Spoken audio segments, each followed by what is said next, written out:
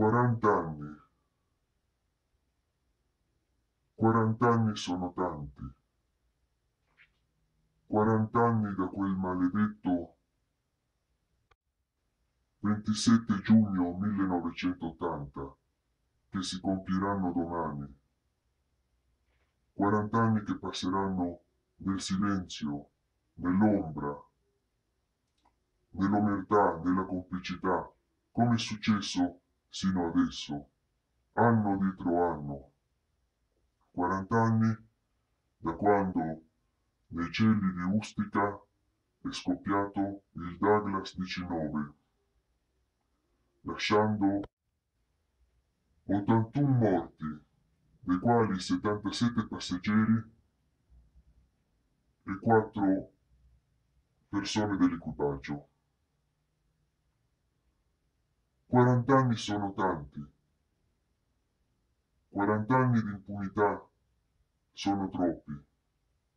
Si sa tutto e si sa nulla. Si sa chi, come e perché lo ha fatto.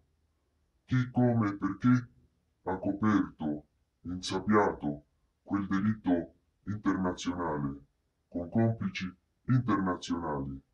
Eppure non si sa nulla, perché ancora adesso non si è approdato a nulla. 40 anni sono tanti. Io nel 1980 avevo 11 anni. 40 anni dopo ne ho 51. E da quando avevo 11 anni che non si è fatta giustizia. Adesso ne ho 51. E ancora, sopra i cieli di Ustica, continua a gravare l'omertà di 40 anni, di ingiustizia, di silenzio. Vogliamo la verità, la voglio io come la volete voi. Ma arriverà mai questa verità? Ecco, faccio questo video commemorativo. 40 anni di silenzio. 40 anni sono tantissimi. Io ne ho 51. E questa cosa va avanti sin da quando io avevo 11 anni. E molti di voi non eravate neanche nati. Forse avete 11 o 18 anni adesso. E dopo Ustica ci sono state altre porcate.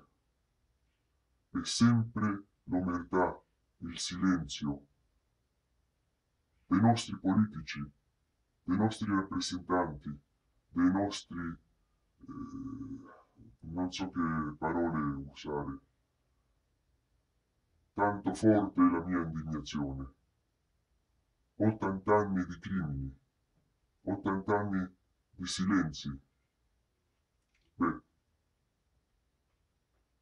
mettendo insieme tutti gli anni delle stragi in Italia, volevo dire 40. 40 anni che per questo crimine sono eccessivi. Quando si vedrà a sapere tutta la verità, perché continuano a tacerla? Per non dire poi delle bombe, delle stragi che ci sono state nel nostro paese sin dagli anni 70 e 60.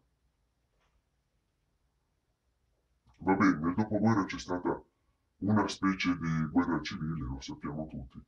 Poi gli anni di piombo sono stati guerra civile, combattute tra frange estreme, estrema destra e estrema sinistra. Vabbè, allora vi lascio tutti meditando e vi ringrazio di continuare a seguirmi.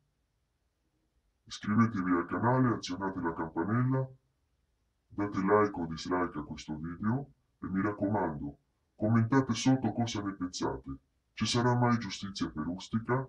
E soprattutto condividiate questo video affinché anche altri possano commentarlo e dire la loro su ciò che accade nei cieli di Ustica e se ci sarà mai giustizia.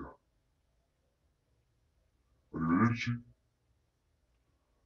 dal vostro capitano Sant'Encema.